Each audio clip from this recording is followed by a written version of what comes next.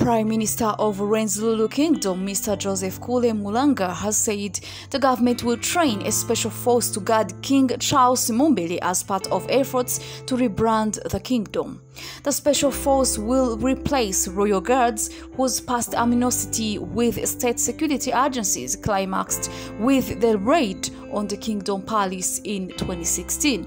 Mr. Mulanga said the presence of royal guards in their kingdom was illegal because they are not provided for in the Rwenzururu Constitution of 2000 and the 1995 Constitution of Uganda.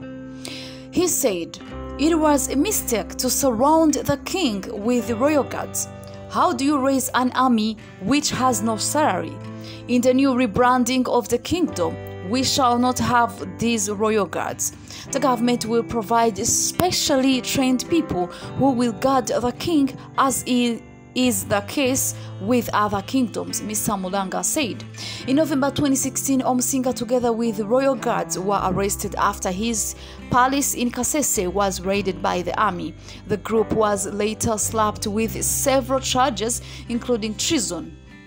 On June 12th, the Director of Public Prosecution dropped the charges, setting Mumbere and 2017 royal guards free.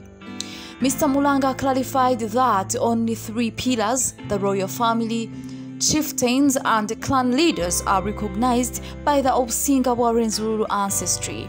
How could royal guards detach the king from his people? Those were past mistakes committed. The royal guards always conflicted with the army and police, which resulted in bad blood. This should not happen again, the premier said. He said after rebranding, people will be sensitized about the constitution of the kingdom drafted in 2000 and about the Obusinga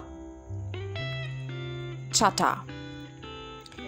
He, however, noted that they are finding challenges in sensitizing Rwenzururu subjects about their rebranding initiatives since they accuse them of having been compromised by the government. In an interview with this publication yesterday, the Omusinga implored his subjects to work closely with the government by embracing government programs which are geared towards poverty eradication. Thank you so much for watching.